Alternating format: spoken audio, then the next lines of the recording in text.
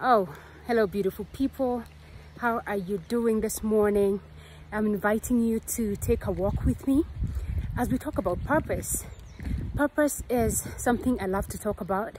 It is also the one thing that I'm getting a lot of questions about.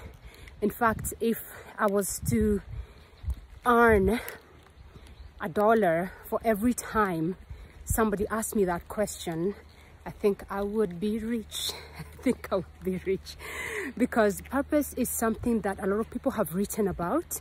There's so many books about finding your life purpose. What is my purpose? What am I meant to be doing? What is my mission? You know, there's a lot of questions.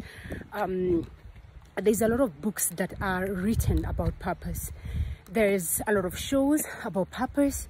There's a lot of people, motivational speakers, talking about purpose. And so just seeing that is a question that a lot of my clients will ask me, a lot of my followers will ask me. I just want to put one thing straight. Purpose, your purpose is not about you. Okay? I just want to get that out of the way. That your purpose is not about you. Your purpose is about other people. So the minute you feel that you're doing things to make yourself feel good, to elevate yourself, to uplift yourself, to be seen as this person who's all that in a bag of chips, to really just do things that are of self-importance, then I think that's the number one sign to tell you that that is really not your purpose. Because the minute you find your purpose, you will know it's not about you. It is not selfish. Purpose is not selfish. Purpose is about serving other people. I hope you got that right. Your purpose is about what you do for the other person. So God gave you gifts. And I will always say, I'm a Christian, I'm a born-again Christian. And I believe that I am here because there's a mission that God wants me to fulfill. And every person on earth has a mission. If you haven't figured out yours, then you do need to figure it out. With the experiences you've had, the skills you have, your nature, your giftings, all those things, you will need to figure out what your mission is. So God created you and planted you here for a mission. Adam and Eve were planted here and they were told your mission is to go and multiply. Okay, so everybody does have a mission. My mission, I believe, is to leave people better than I found them. Whether that is by listening to them, saying something to them, doing something with my life that helps them become better people, that helps them become better than they are already. That's my mission in life, you know. And so your mission in life is going to be about other people. And that's why you see that a lot of people will go out and make all the money in the world. They will travel the world, and I love to travel, and I love to make money as well. They will go and make the money in the world. They will travel.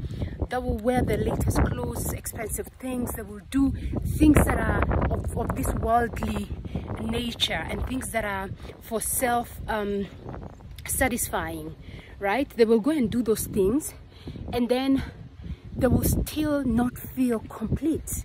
They will still not feel fulfilled, and they will be seeking for something deeper. They will be seeking for a meaning. And that's why you see somebody's gonna go and commit suicide, because they're saying, I do not know the meaning of life. Because your meaning of life is not going to come when you're self-serving. It's not gonna come when you're self-serving. The minute you start serving other people and you start doing things so that you can serve other people, that is when you find the meaning of life. And that is what becomes your purpose, to serve other people.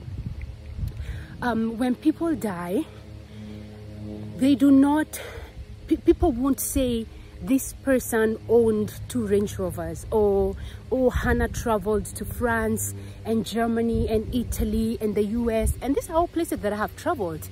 But nobody will come and say Hannah traveled to those countries, and Hannah was, oh, you know, was rich, and she had this big house, and she had this and this and this. It will not be about the possessions that Hannah had.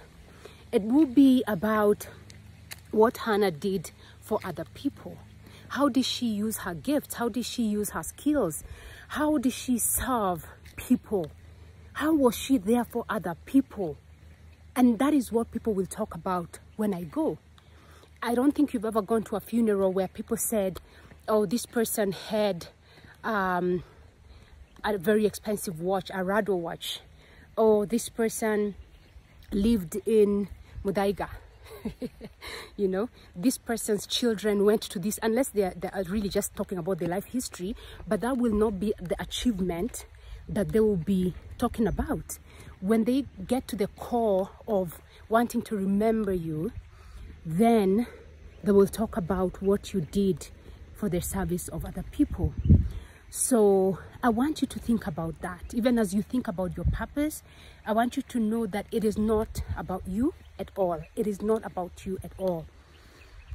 And so start thinking about, I like to talk about your design. Start thinking about your design. And when I say design is an acronym, so start looking at the things that drive you. That's for the D. Start looking at your experiences and your stories, your skills. That's for the S. Your interests, your gifts, your nature. Those things, when you start thinking about them, writing them down, you will start to find something that will lead to you discovering what your purpose is. The things that come to you that make you lose sleep at night, okay?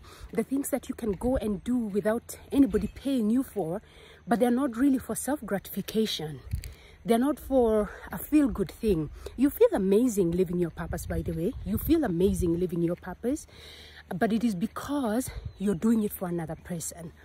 If you start doing things for other people, you will know, and you will know this is what you are meant to be doing. So just to put the record straight, for all those people asking what is my purpose, it is not about you. It is about what you do for other people. And if this is sounding complicated, I hope I can break it down in the future, just to break it down, because there is a way I help my clients to discover their purposes, because it's not something that is lost. It's just that sometimes you need to be still and to think a little bit, and to go back in history and to observe, to be observant, and to look around you to find it. So it's not that it is hidden or lost or complicated to find. It's just that it does require some work for you to actually find it. So yeah, I hope I can break this down further. Maybe better if it's sounding a bit complicated for you. But just so you know, your purpose is not about you. It's about other people. What you do to serve other people, that is why you're here. You're not here for yourself, by the way. You're not here for yourself.